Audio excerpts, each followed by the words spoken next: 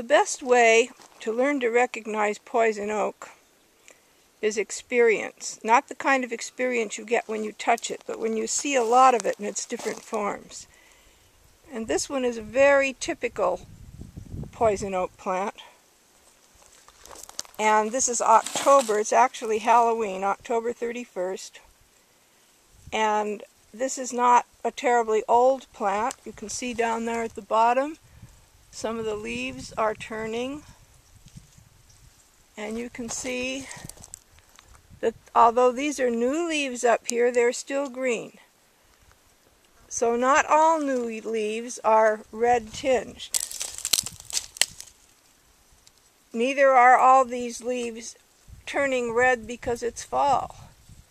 But take a good look. You can see these leaves are quite shiny. You can see that although this appears to be 3 leaves, it has one main stem, and it's really a compound leaf with 3 parts. So you have to be very careful anytime you see anything with 3 leaves. And you'll see that they're all formed that way. But one of the most important clues is the shininess. Also, notice the color of the stem, the trunk, the main stem, whatever you want to call it, not the leaf stem. It's a pretty brownish red.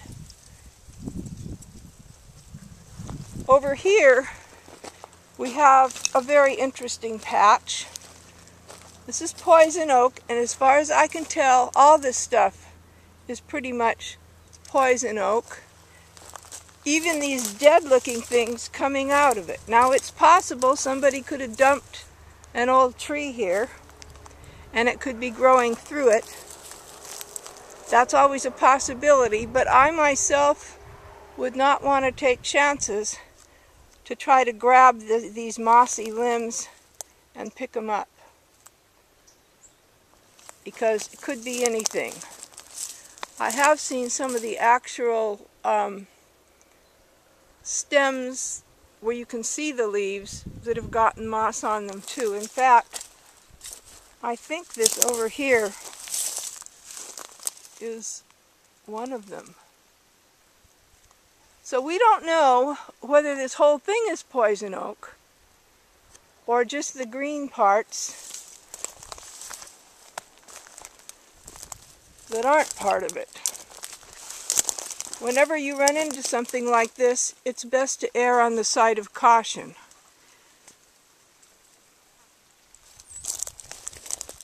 You can see the various color of leaves that we have at this time of year.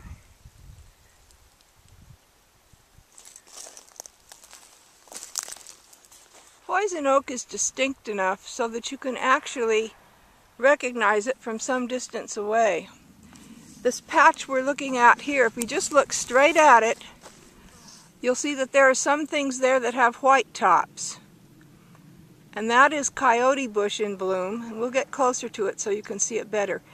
Then you see kind of right there in the middle, in this front clump, you'll see green and some with reddish tinged leaves, and then you'll see some things that just stick straight up in that patch. That's poison oak. And as we get closer, you'll see that it's got the 3 leaves in the whole bit. But you can almost tell just by looking at it, that's a place you want to stay away from. Same thing up there on the hill. You can see some kind of mounds that have a reddish tinge to them. Just the greenish reddish tinge. Not the straight brown that you see in the grass, dry grass under it, or the grasses that you see on the hill under the oak there.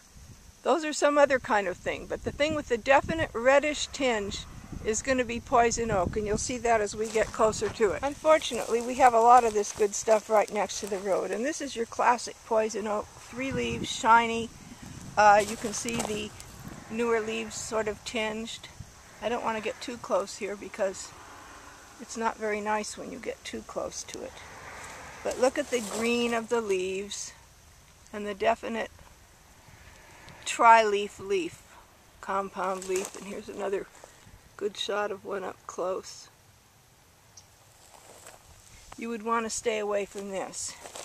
This is a very young plant, and we'll contrast that later on with an oak. And this is, again, it looks like it's fairly early in the season for this one. What happens is that we usually get these poison oak clumps around the road. Look at the different color leaves at this time of year. You can see how different each of these plants is.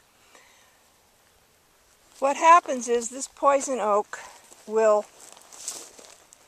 probably be plowed up come spring when our weed abatement man comes up. And instead of actually getting rid of it, he plows it all under, which means he's actually planting it for the next year. So this is basically things that were planted last year, and you can see even these baby plants down here. And the reddish tinge on some of these newer leaves.